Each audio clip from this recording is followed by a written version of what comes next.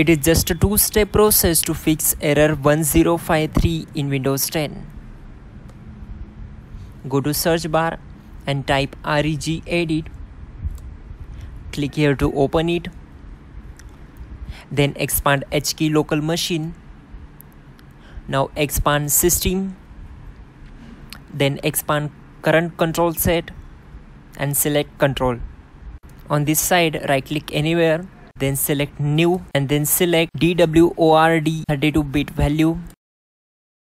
Then rename it as services pipe timeout and hit enter.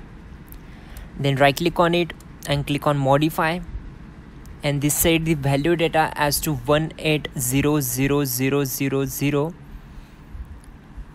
and click on OK and close this window. Again go to search bar and type CMD. Right click here and click on run as administrator.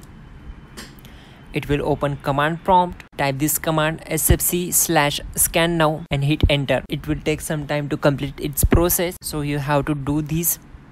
And I'm moving to the next command. Again type dism/online/cleanup-image/restore health and hit enter. It will also take some time to complete its process. After that, type exit to close the command prompt and just restart your system. That's it guys, your problem will be solved. You're good to go.